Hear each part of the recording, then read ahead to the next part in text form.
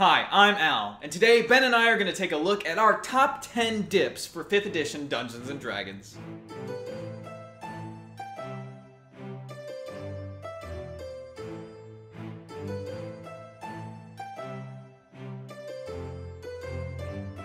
When it comes to min-maxing, optimizing, and generally getting the most out of your D&D character, one of the best ways to accomplish that is multiclassing.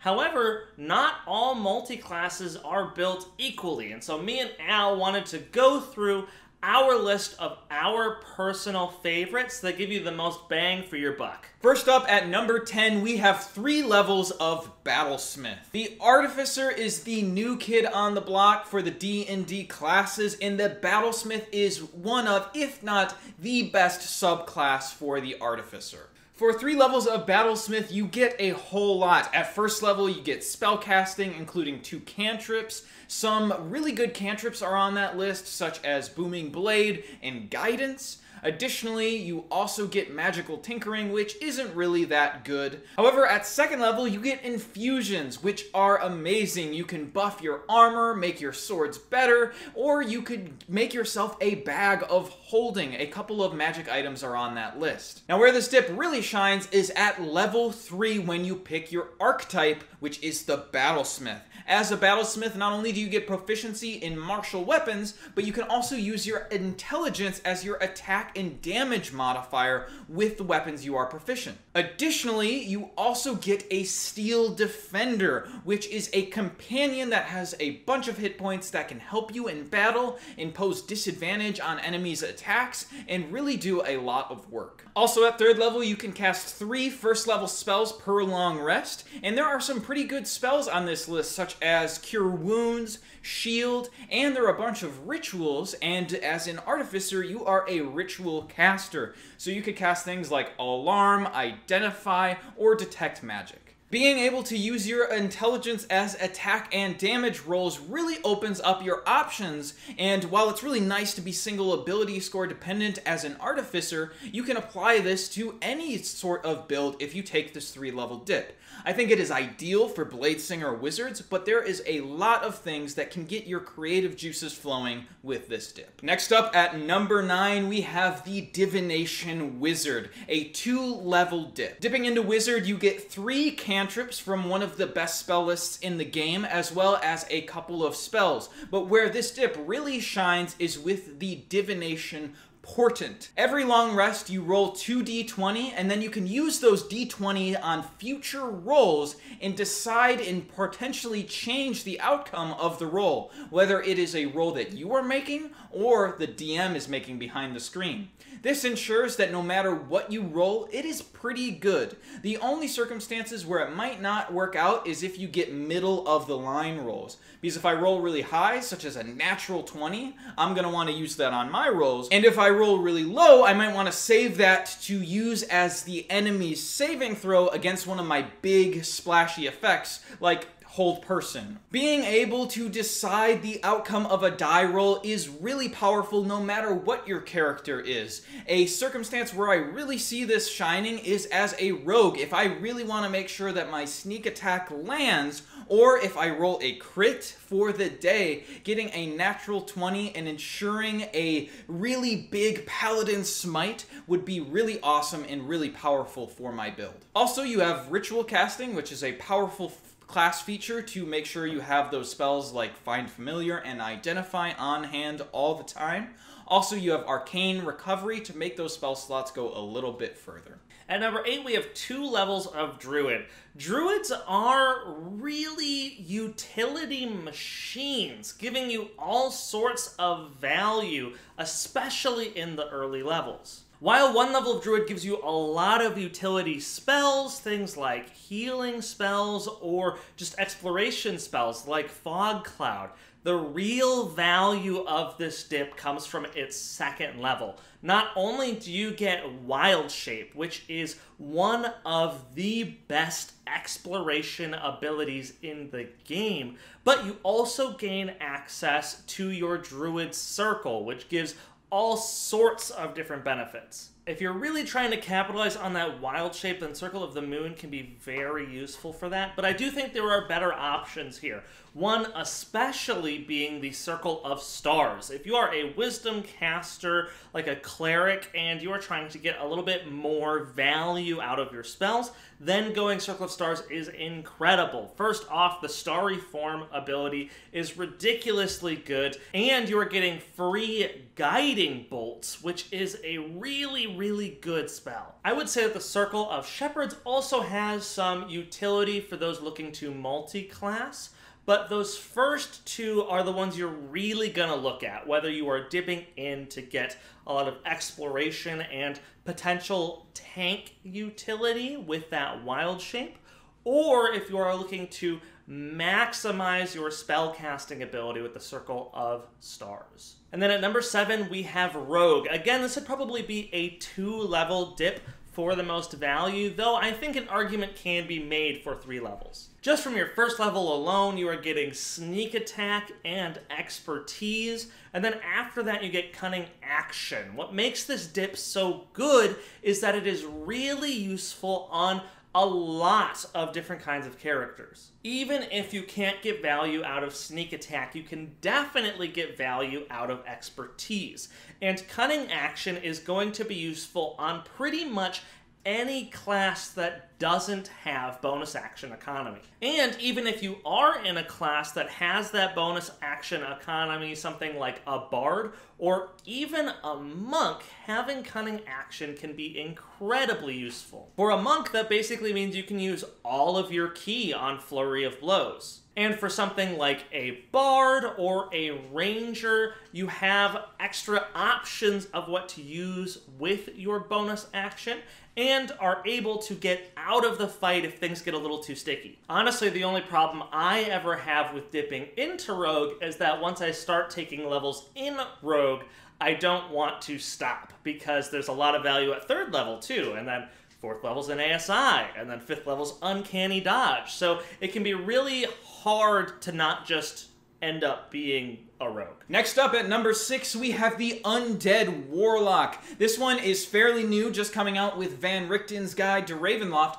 but it is a really powerful 1-level dip. First off, just for being a Warlock at 1st level, you get 1 1st-level spell slot that you can cast per short rest, and you also have a number of cantrips. There are some good picks from this list. First off, you can have Unseen Servant as your 1st-level spell, or Hex, which are both good on a variety of characters. Also for cantrips, you can pick up spells like Booming Blade and Minor Illusion. However, the Undead Warlock takes this even a step further, and you get the Form of Dread. A number of times equal to your proficiency bonus per long rest, you get a number of benefits for a minute as a bonus action. The benefits you get is you get a number of temporary hit points equal to 1d10 plus your Warlock level. Additionally, you're immune to the Frightened condition, which can shore up your defensibility. And whenever you hit a creature, you can force them to make a Wisdom saving throw or be frightened of you. And you can do this once per turn. This dip is extremely versatile. Not only do you increase the utility of your character with those spell slots, but also the Form of Dread is good on just about any character. You don't have to be a melee fighter or a spellcasting blaster to get the frightened effect from this subclass, which makes it really powerful. There are a large number of creatures that are immune to the frightened condition, but whenever you're facing creatures that aren't, this subclass is going to do absolute work. This dip really shines on other spellcasters and ranged martial characters because you're able to really shut down an enemy from a distance, not allowing them to get any closer to your party. At the middle of this list, at number 5, we have Fey Wanderer. With the release of Tasha's, Ranger is an incredibly strong class now, and dipping into it allows a lot of value to be had. And Fey Wanderer is a particularly strong archetype to build into. Not only can you take advantage of favored foe. And not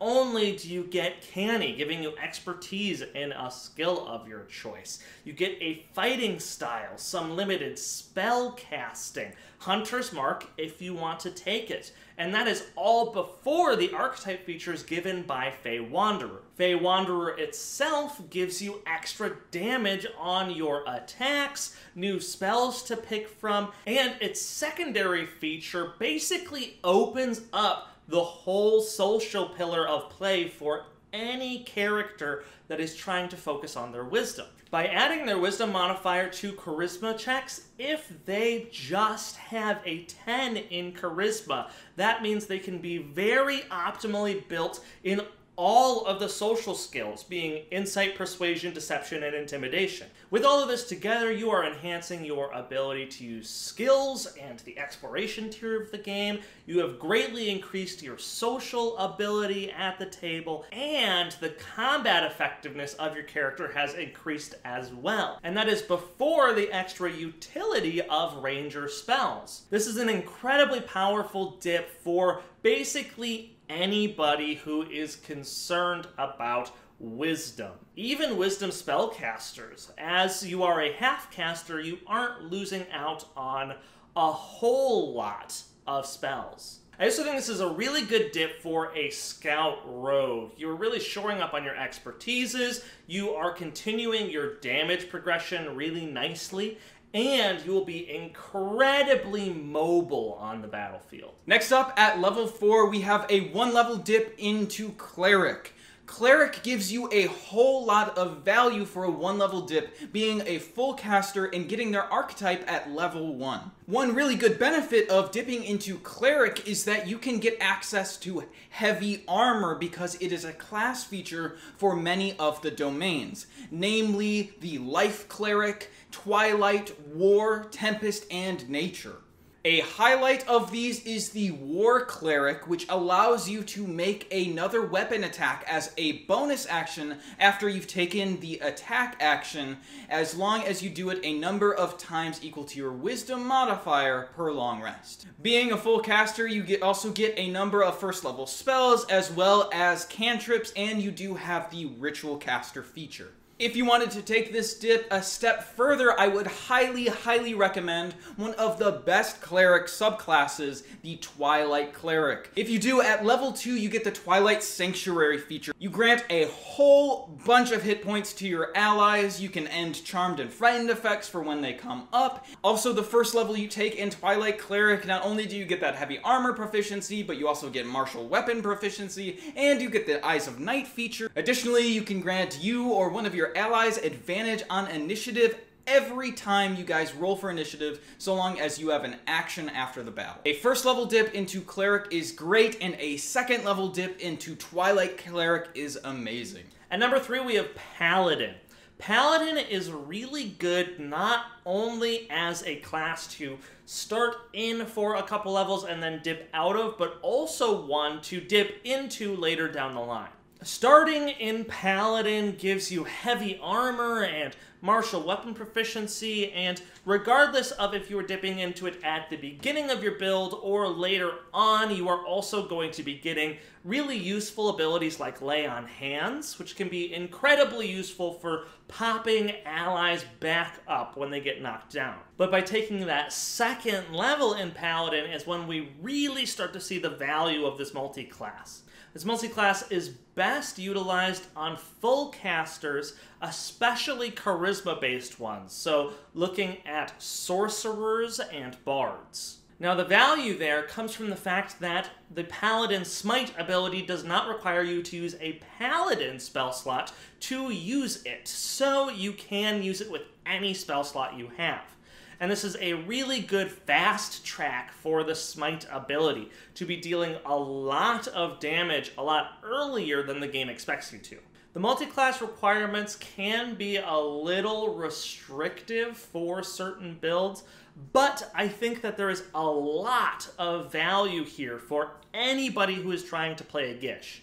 I think there's also value in this build to be had for Warlocks, especially Blade Warlocks, because you're still getting that Smite ability, and while you are losing out on 2 levels of Warlock, you are also gaining those half-caster spell slots, giving you a little bit more versatility about how your spell slots are used. I think the only problem that Paladin has is the same problem that Rogue has, which is once you start taking levels in Paladin, it can be hard to not want to take more. At number 2, we have Fighter. Fighter is an incredibly versatile dip that can be useful for pretty much any class just because of how flexible it is. You can take Fighter on a Ranger for extra fighting styles. You can take it on Rogue to Action Surge and get an extra chance to get Sneak Attack off. Action Surge is also a way to get around the 1 leveled spell per turn rule, and you could, if you wanted to, take 2 levels of Fighter on your Wizard and cast 2 fireballs in a round. This is also good for any class that gets the extra attack feature, as that is just more chances to hit. This is why Fighter can be a really good dip for monks, as at 7th level you can get 6 attacks, and normally a Fighter has to wait until 11th level to see that. 2 levels of Fighter has so much value as a dip. It is incredibly flexible and can be good for pretty much every single class, which is why it has our number 2 slot. Lastly, at number 1, we have a 1-level dip into Hexblade Warlock. Now, Warlocks are a great dip for the reasons that I outlined in the Undead Warlock. However, the Hexblade takes it even a step further. Not only do you get proficiency in medium armor and shields, but you also have the ability to use your charisma modifier for your attack and damage rolls with basically any weapon. For ranged weapons, you would need the improved pack weapon Invocation, and for two-handed weapons, you would need the Pact of the Blade feature. However, just natively, you get access to using your charisma modifier on just about every other weapon. And it doesn't stop there. You also get the Hex Warrior feature, which gives you a Hexblade curse that improves your crit range, gives you regaining hit points on the creature's death, as well as a little bit extra damage. And all of that is in addition to the spells and cantrips that you already get from just natively being a Warlock at 1st level. The Hexblade Warlock goes a really long way in making other classes single ability score dependent. So if you are a Swords Bard or a Sorcerer, now you can have this Gish fighting style that is single ability score dependent, and that is absolutely huge. Not to mention the fact that the single ability score that you are now only dependent in is one of the best ability scores in the game. Charisma dominates the social pillar of the game, having both deception and persuasion, as well as intimidation under lock under charisma. Now you can have a really strong charisma, be the face of the party, and really hold your own in combat. Ben mentioned a Paladin dip would be good for a Warlock, and I think the inverse is true here. If you are a Paladin, taking a 1-level dip in Hexblade makes you single ability score dependent and allows you to really focus on your charisma as your main ability stat, buffing up your spells and making you just a better Paladin while still having access to all those juicy smites. For just 1 level, you really do get an insane amount of value, and I think that is why the Hexblade Warlock dip is our number 1 favorite dip. So that is our top 10 favorite dips in Dungeons & Dragons. If you have a dip that you like as well, go ahead and leave a comment down below. We would love to hear it. I am sure we missed some really good builds. And if you got this far in the video, I just wanted to say a huge thank you. It really does mean a lot to us when you watch this far into the video, and it really helps us out. Also, if you want to help us out even more, you could consider liking this video or just leaving a comment. Both would help us out immensely. Otherwise, thank you so much for watching, and we hope to see you on your next short rest. I also want to give a huge shout out to our patrons on Patreon. I can't tell you how much your support means to us. Our patrons of local hero tier and above for this month are Painted Sky and Robert Allen Klaus III. Otherwise, thank you so much for watching, and I hope to see you on your next short rest.